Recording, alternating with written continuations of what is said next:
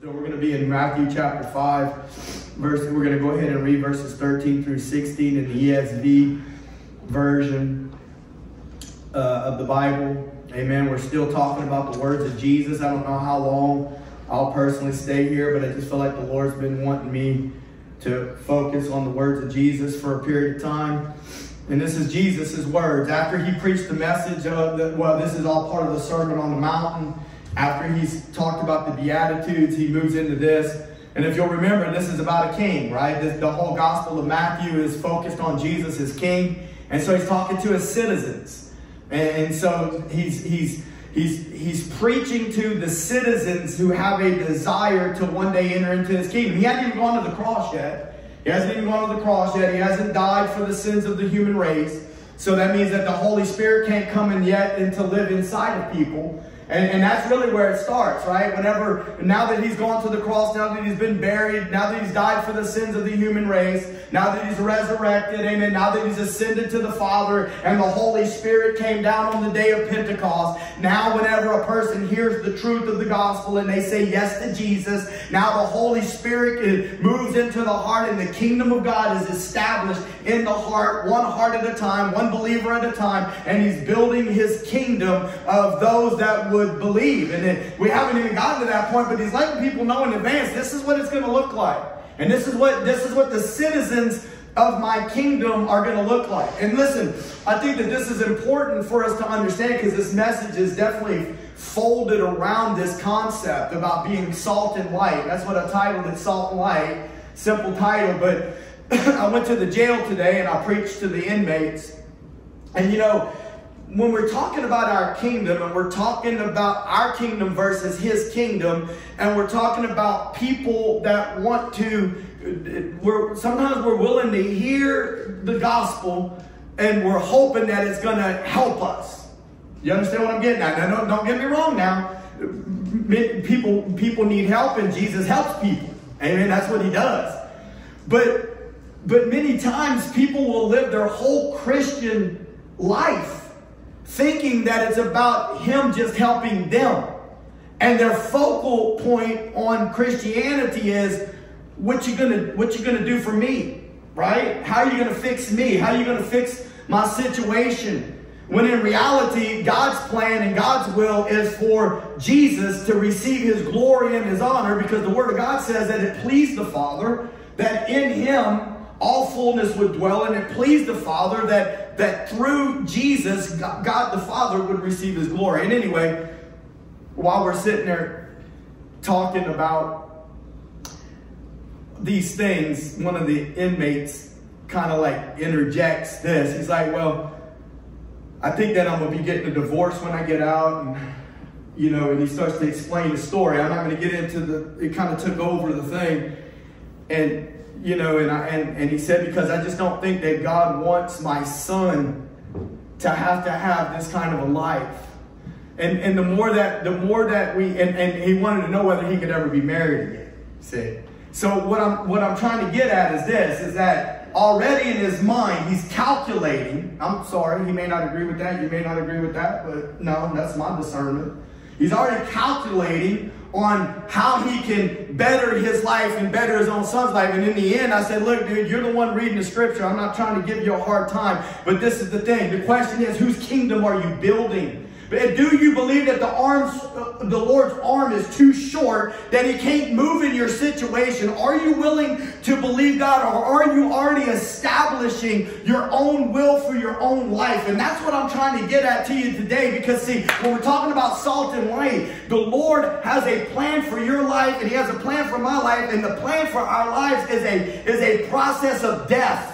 It's an ongoing process where he's crucifying our flesh and our own mindsets and our own thoughts about what we think God ought to do in our lives, because it's going to make our life better, when the reality of it is like, no, I'm trying to get rid of you. Yeah. I'm trying to get rid of you that was born of Adam and born in sin, and all your mindsets and all of your thoughts where you think that it's all about you. I'm trying to get you out of the way so that you can really see the beauty of my Son. Because once you start to see what I've done for you, now you're going to get a revelation of the love of the Father towards you. Yes, see, then you'll be able to see, no, He really did do this for me. Because He bankrupted heaven of Jesus. Jesus hung naked on the cross for Matt's sin. And how long did it take Matt to realize that? But the whole time, Matt's trying to work his own plan.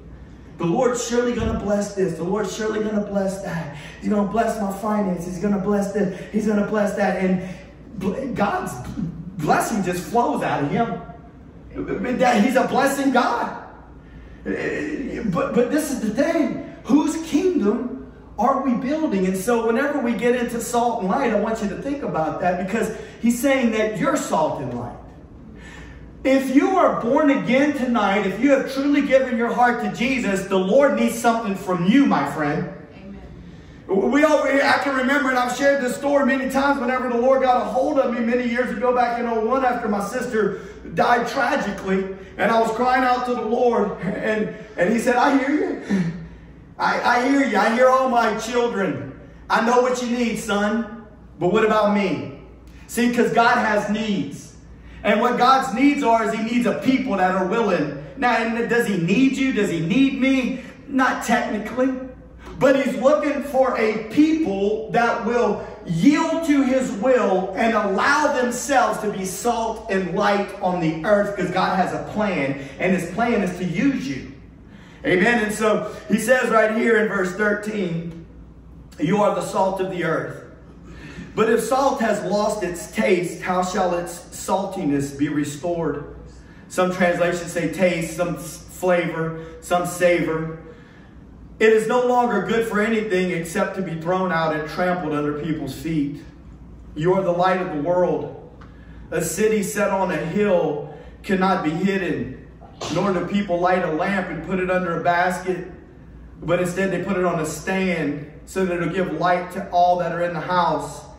In the same way, let your light shine before others so that they may see your good works and give glory to your Father who is in heaven. So Jesus uses two metaphors. He talks about light and He talks about salt to describe the purposes of believers on the earth. And the characteristics of light, they're relatively easy for us to understand because it's very spiritual, light and darkness, and most of us understand the difference between darkness and light. Anybody that's been on the earth that's sitting in a church at least probably has at least some kind of a belief that there are forces of darkness just like there's forces of light. He gives this commentary regarding light, and he illuminates the meaning because he explains that really, and we understand it is what I'm trying to say, that there's darkness and that there's light. And we understand this concept. But in the salt, he just basically says that if it loses its flavor, it loses its earthly purpose. So he doesn't really explain to us a whole lot about what he's thinking when it comes to salt. And I don't really want to overdo this part of it, but what does salt actually even have a flavor? I like to ask questions. I like to think about things. Does salt really have a flavor, you know, in and of itself? So what is the meaning of the word for taste or savor? And I want you to, I'm just going to tell you that this is the way you would spell this in the Greek, okay? You ready? Because we're going to go somewhere with this. Moreno. If you were going to spell it in the Greek, this is the word for savor, flavor, taste that's in the translation, saying that if salt loses its flavor, okay? And some of the words for this to use to describe this word is foolish. And then there's another word, and I kind of want to just kind of break this down a little bit, insipid. Now this is a word that we use in medicine, okay? I'm a nurse practitioner too. So we use this word in medicine called insipidus. Now I'm not trying to get you to memorize this word because it doesn't really matter. I'm just trying to give it to you. You ever heard of diabetes before? There's two types of diabetes. There's sugar diabetes and there's diabetes insipidus. Something happens in your brain where you don't secrete the right hormones and your body can't concentrate your urine. So you're peeing water, but all the negative stuff, that the waste is not leaving your body. It's called diabetes insipidus. What's a simple way to break that down? Is dilute. So when salt loses its savor, it becomes dilute. And when salt becomes dilute in the story of what Jesus is trying to speak, it's losing its earthly purpose. I was thinking about this whenever I was praying earlier, and I tried to use this as an example whenever we preached on Sunday, that if you can imagine, I don't even remember why I used the analogy, but where the Mississippi would flow into, if you could see it flowing into the clear waters of the Gulf. It didn't really happen that way, but if you could, you'd be able to see the mixing. Okay, but the further out the dirty water goes, the less obvious the dirty water is. And what I'm trying to say is that when Christians allow themselves to move further out into the world, the less obvious they become that they're different than the world. And so the less salty they become. So whenever people are saying on Facebook, stay salty, that ain't what Jesus is talking about. He's not talking about being sassy. He's talking about being different. Amen. He's talking about living the salt life. Well, the salt life is being connected to Jesus and allowing Jesus to be formed in us. Amen. And for us to begin to look like him, and for us to stop looking like our old selves. Yes, yes. That's an ongoing process, my friend. The Lord wants to kill you so he can resurrect Jesus on the inside of you. Amen. So that you can be light and salt to a lost and dying world. Amen. He also says in Mark chapter 9, verse 49 and 50, I think that this was interesting right here. He says, for everyone will be salted with fire. Everybody's going to be touched by fire in one way or another, my friend. Jesus said that hell is a place where the worm doesn't die, the fire isn't quenched, and that there will be weeping and gnashing of teeth. Listen, the fire is going to touch everybody. And for Christians, there's a fire that wants to touch you today. The fire of the Holy Spirit wants to touch you in your life and wants to burn away the chaff and wants to get rid of the fleshly part of you, to purify you so that the pure grain that's going to be brought into the storehouse of heaven can be what remains. Amen? Amen. So he says salt is good, but if the salt has lost its saltiness, how will you make it salty again? Then he says this, have salt in yourselves and be at peace with one another. Now that's part of what I was preaching Sunday. It just so happens that it was in here when I was talking about brotherly love. Because if you go back and you read the chapter in the context, this is coming off the heels of Jesus again explaining to his disciples that he's about to go to the cross. And then suddenly, the two of the disciples, is John and his brother James, shooting from the hip, John and his brother James, and the sons of Zebedee, and they're saying, well, who's going to be able to sit at your right hand in your kingdom? Wait, hold on a second. Did you just ask that question? Because Jesus just said he's going to the cross. Jesus just said he's going to Jerusalem. He's going to be taken into the hands of sinful men, and he's going to be treated improperly. And you're worried about who's going to sit on his right hand. And if we're honest with one another, so oftentimes in our own life, we're so consumed and concerned about our own personal promotion and these things that are going on inside of our heart that we're not really looking like Jesus. Right? And then he goes on to say, it says this, that they come back to him, his disciples, they're like, there was a man casting out devils and he doesn't walk with us. We tried to tell him to stop, but he don't know, we're going to keep on casting out devils and he's using your name. And Jesus is like, why are you trying to stop him? If he's not against us, he's with us. I mean, that's jealousy on the parts of their disciples. You're not with us. You don't walk with us. He's using the name of Jesus. The Lord knows how to deal with folk. But see, that's what happens many times, is that these things are in the inside of us. And even as a pastor of a church or in churches, many times we believe, oh, that church down the road ain't doing it right. Or this church down the road over here ain't doing it right. I've dealt with that before. And we got to realize that this is not, it may be true. They may not be doing it right. But guess what? I'm not here to judge another man's servant. Amen? He said, have salt in yourselves and be at peace with one another. Because he said, unless you come unto me as a little child. That means you got to be stripped of all your own independence. You got to be stripped of your own plans. You got to be stripped of everything when you come to me. That's what a child is. He's completely dependent upon his parents. And he said, unless you come to me as a little child. And so he's talking to us about humility. And that's part of being salty in the midst of a world that's full of pride. All kinds of pride. Doesn't hijack the word pride. It don't even hijack the rainbow. Trying to hijack the word pride. And that's the world that we're living in. And people are filled with selfishness and jealousy. And the Lord wants to speak to his people tonight. He wants to speak to anybody that's willing to listen. He's not okay with that being in his people. He wants you and I to recognize that. And he wants you and I to bring that to him and lay that at his feet. And to say, Lord, I don't want this in my heart. I want to serve you. And I'm not serving you just for what I can get out of you. But I'm serving you because you're worthy. You're worthy of glory and honor. That's true Christianity, my friend. And if you're hearing somebody else tell you something else that's all about elevating you and exalting you, you're hearing a wrong message. Because the gospel says that we must die. Amen? Yes, yes. He said everybody's going to be salted with fire. You know, 1 Peter talked about the fiery trial. He said, don't be surprised when you find yourself in a fiery trial. Then he also said in 1 Peter 1, he said, the trying of your faith being much more precious than gold. When you find fire being brought to your life, you need to understand God loves you and he's committed to you if you truly belong to him.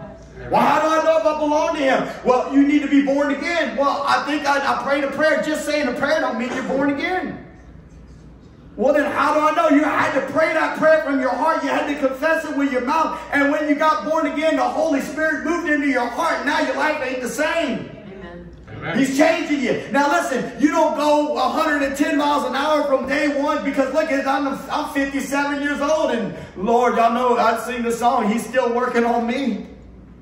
But what I'm trying to say is that we should be changing. We should be changing, and the things that we used to do, we ought to not be okay with it anymore. Amen. The Holy Spirit is dealing with us, amen, and he's working on our hearts and in our lives. You know, the words about salt and fire, it's all talk about refining and enduring. Enduring the trials, going through the fiery trials, like not quitting and giving up. Amen. I got to tell you that I've fallen short of the glory of God so many times as a believer. I realize it's a sad thing. When I was, like I told y'all the other day, I was sharing my story with somebody a while back, and I was like, Lord, I went back in the house and I repented. It was like I done turned, and God's people always doing that to him, right? Has anybody ever, you don't have to raise your hand, but if you've read the Bible, you see where this is repeatedly happening. Not just God's creation turned on him and Adam, but God's people, Israel and Christians. Right? And he still loves us. And he's so merciful and gracious. And he keeps coming after us. I'm so thankful. Amen. That he didn't. But salt and fire is to talk about refining and enduring. What remains will be purified. People who refuse the will of God will be salted by fire their own way. And the people of God will be salted by fire another way. So that what is Christ will remain. It will be preserved and it will endure until the end. He's forming Jesus in you. Amen. He's putting a fire to your faith. So don't give up. Don't quit when you find yourself in the midst of situations. Listen, we got to learn how to become mature in the faith. And one of the biggest things that we need to do is to understand the scriptures. It's not just about reading the Bible. It's about understanding what the scriptures are saying. It talks about a renewed mind. You're not the old man that you used to be. You're a new man. And so now the Word of God wants to re-enculturate you from your old way of thinking and your old way of life.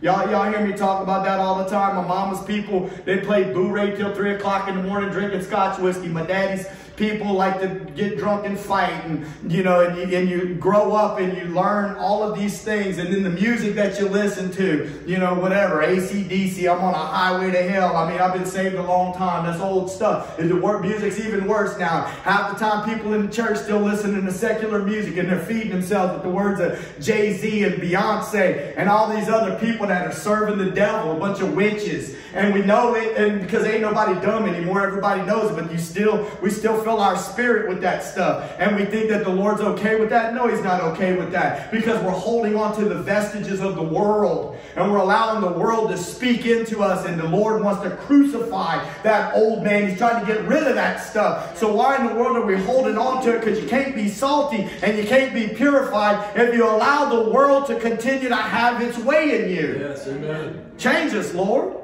Salt is talked about in the Old Testament. It says, we don't have to turn to it, but in Leviticus chapter 2, it talked about salt being added to a grain offering. And in Ezekiel, it talked about salt being added to a whole burnt offering. And all of the offerings represent Jesus. And what salt is a reminder to God of is the enduring nature of salt. We're about to talk about it in a second. But salt is a preservative.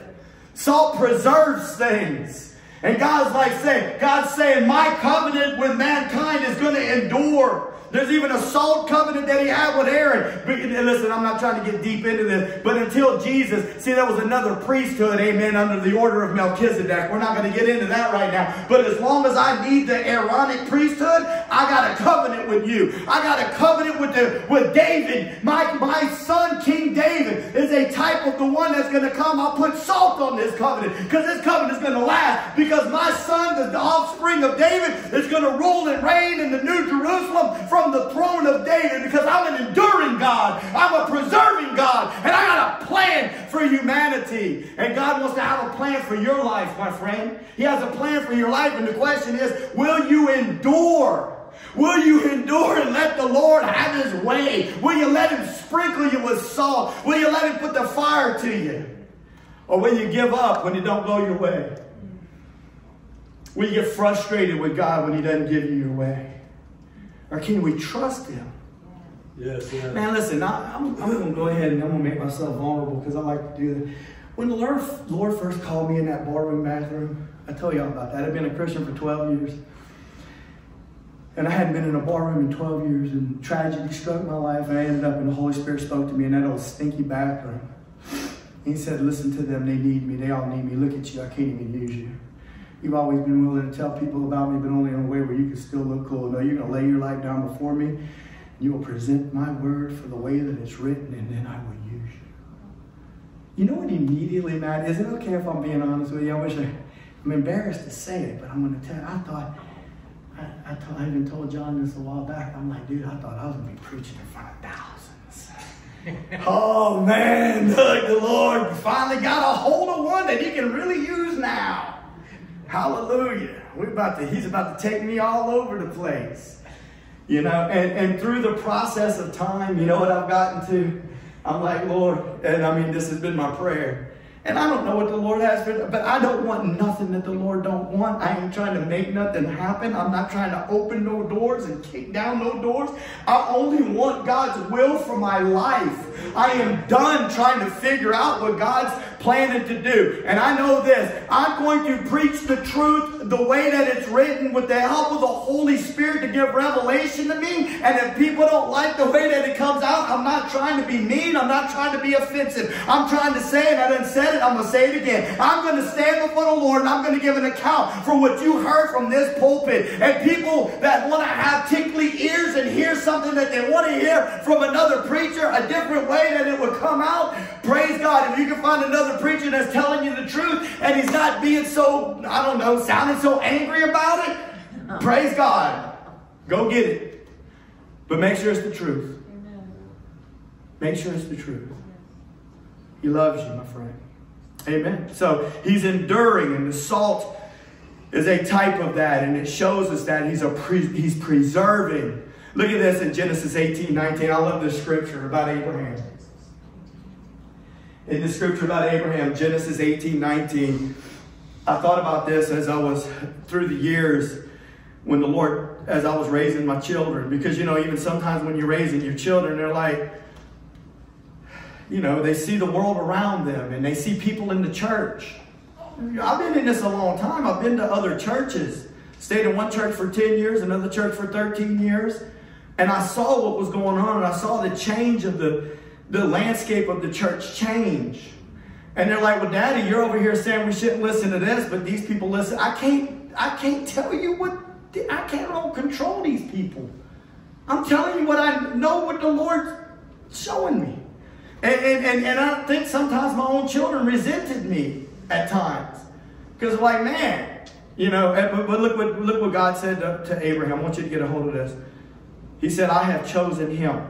God said, I've chosen Abraham that he may command his children and his household after him to keep the way of the Lord by doing righteousness and justice, so that the Lord may bring to Abraham what he has promised him. Dude, this is so powerful.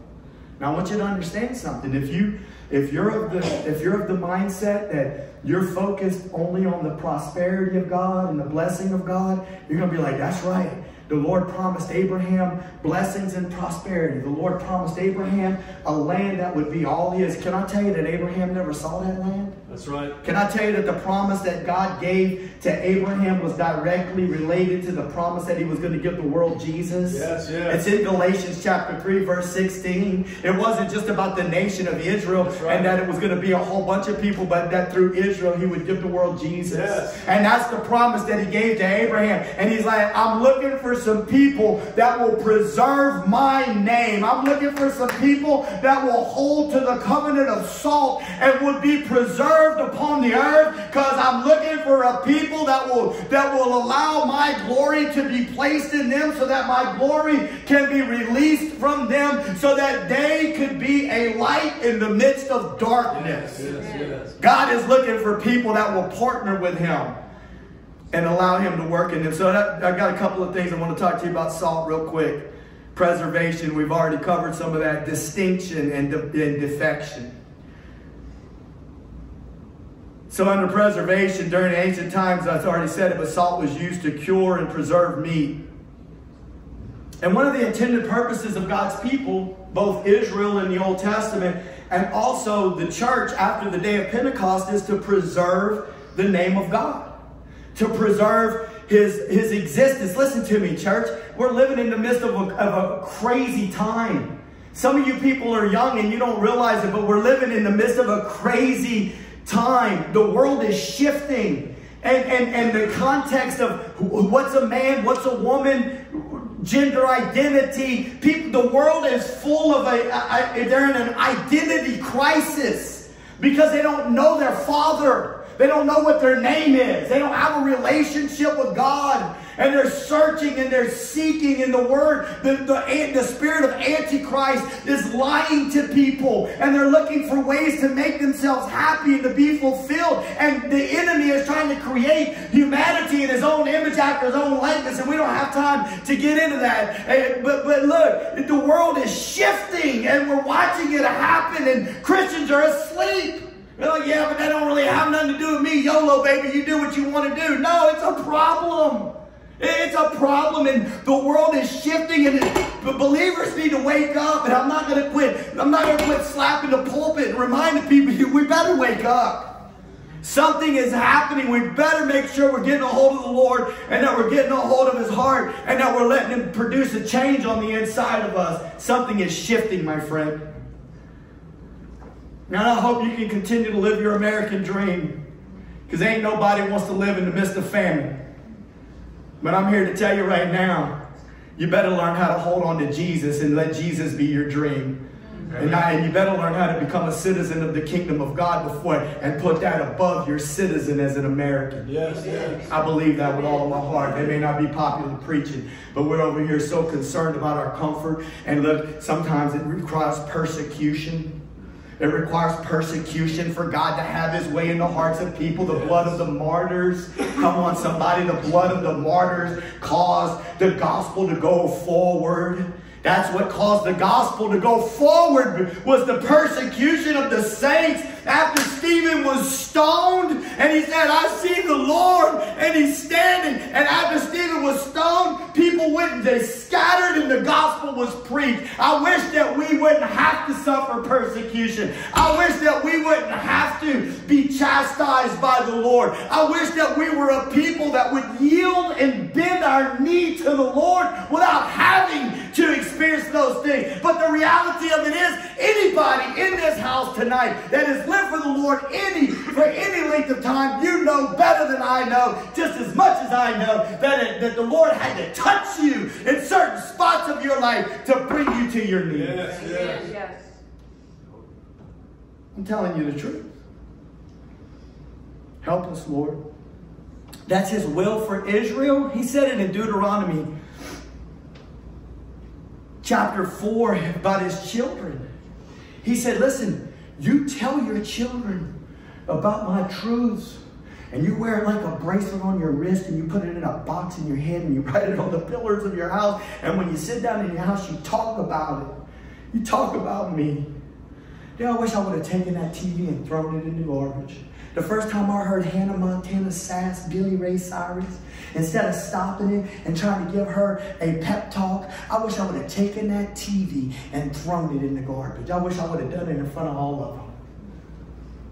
God's people ain't supposed to, they're supposed to honor their parents. Oh, I don't even know where that came from. I'm just trying to make a point that we're to train up our children in the ways of the Lord. Then he said this, when I bring you into these other nations, the word of God, they're going to say, what other nation is there that has a God like this? Because see, the word of God, what other nation is there that's so close to their God because they have the word of God? He said, you're going to be a nation like no other nation. But if you and I don't have the word of God, if we're building our Christianity based off of YouTube preachers that aren't telling us the truth, and if we're basing our Christianity off of preachers that are telling us the things that we want to hear, and it's a bunch of fluff, and it's not preparing us for the reality that we need to die so that Christ can live through us, Lord, help us. How are we going to look any different than the nations around us? How will we stay salty if the truth is not being produced in us? Amen. Same for the church, the Holy Spirit of fire, man. When you get the Holy Ghost in your heart and in your life, my friend, let me tell you something. He's going to produce Jesus in you. He's going to lead you to Jesus.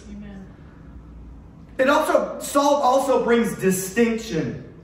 I've said this a few times, and this is just, I never saw a commentator say it, but I'm telling you, this is one of the natures of salt. When you put salt in the pot, it allows you to see the difference. Like, in other words, you put salt in a pot, now you can taste the garlic, you can taste the cumin, you can taste the cilantro, you can taste the onion. You don't have enough salt in there, it's hard to taste those other flavors. It makes a distinction. Listen to me. The saltiness of Christians makes a distinction upon the earth where people will realize that there is a difference between true believers. Because I think it's important that you hear what I'm trying to tell you. The devil's not scared of a counterfeit church.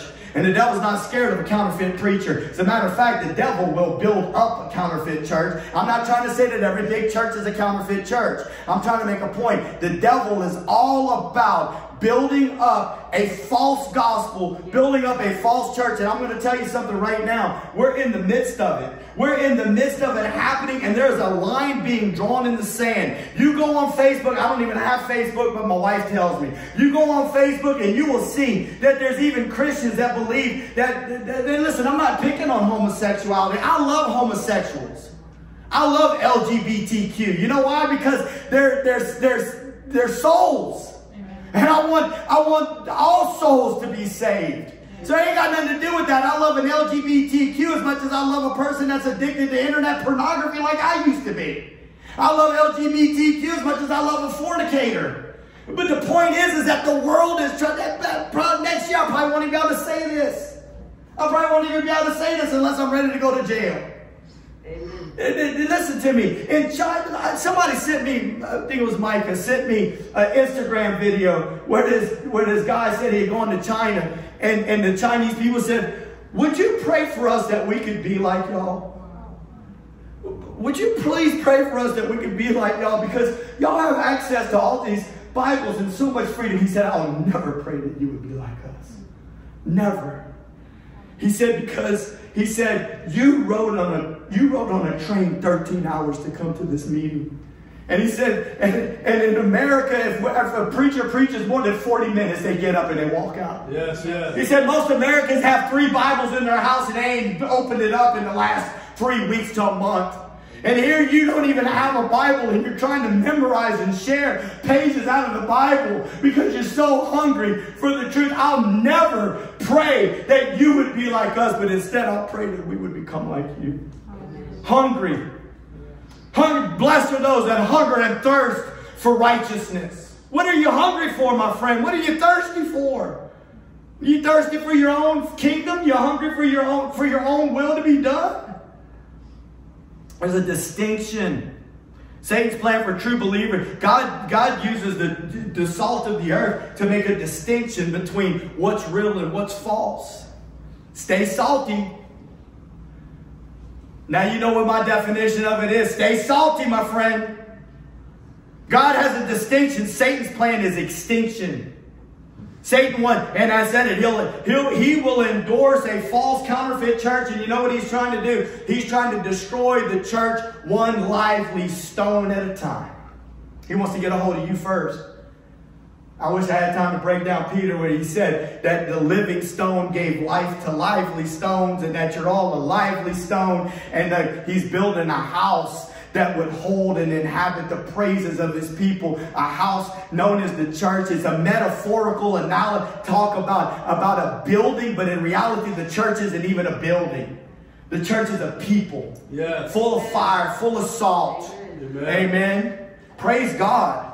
And the devil's trying to destroy the church one lively stone at a time. And the last thing I want to talk about is not really about salt, but the word defection is about this word right here. Moreno. It's where we get our word moron. Foolish. See, God's creation has already offended him, and now the church is joining in. It explains to us in Romans 1 and 23, and we've been talking about it. See, through the fall, God created man in his image and his likeness, and through the fall, mankind is now creating God in his own image and likeness. He's allowing the image and likeness of God to be perverted. Listen, preacher, if you're going to preach a God that looks like that, that ain't the God I'm serving.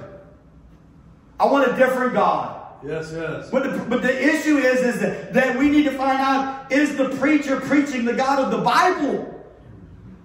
And that's on you.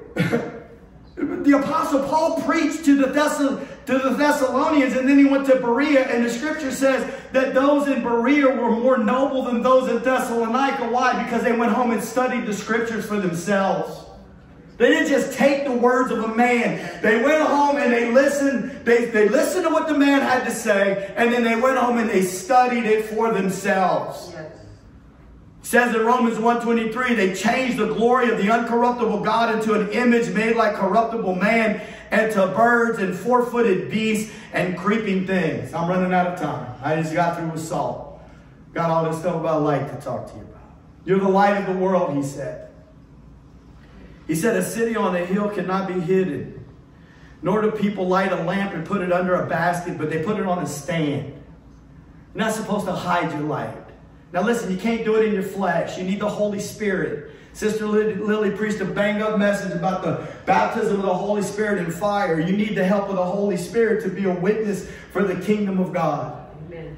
Amen. But we're not supposed to hide our light. And nor do people light a lamp and put it under a basket, but on a stand, and it gives light to all that are in the house. In the same way, let your light shine before others so that they may see your good works, and it would give glory to your Father in heaven. He uses two metaphors again, a city on a hill and a light in a house. That was rough traveling back in them days. You don't just hop in your car and drive on a blacktop highway. We think that Louisiana highways are bad. No, listen, traveling from Nazareth to Jerusalem was rough. It was rocky mountains, caves, and things called wadis that were like little valleys coming off of the rocks, and robbers hiding in the caves looking to mug people. That's the whole story of the Good Samaritan. The dude got mugged. They steal people's clothes back then. That's why Jesus said, don't lay up for yourself treasures on earth where moth and rust corrupt. You get a hold of your clothes, you want to take care of them, you won't walk around with a bunch of moth eat. But anyway, the point is that it was rough traveling.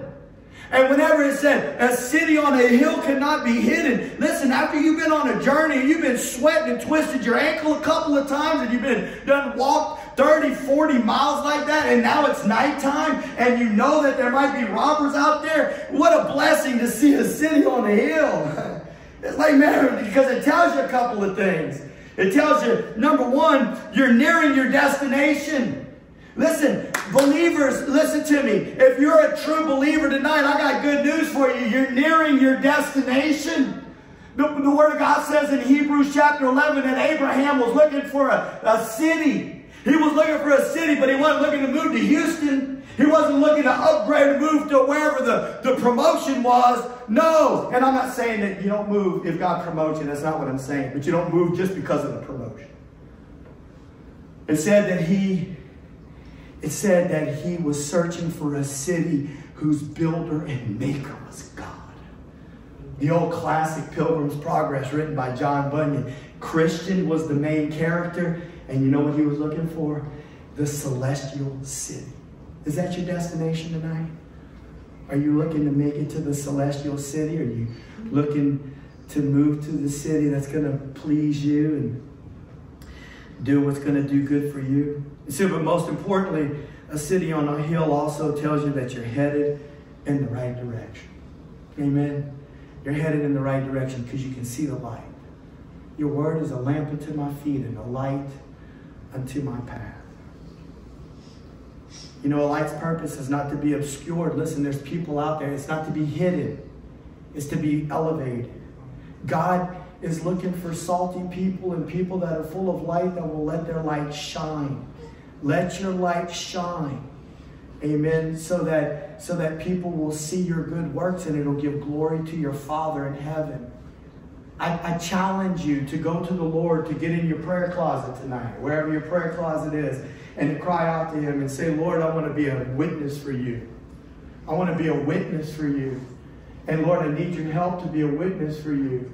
And that whenever the opportunity comes, that you would share your story with them. You have a story, do you not? Everybody in this place ought to have a story by now of what God's done for you. And, yeah, but I just got saved last week. Okay, but I guarantee you, if you got saved, you got a story.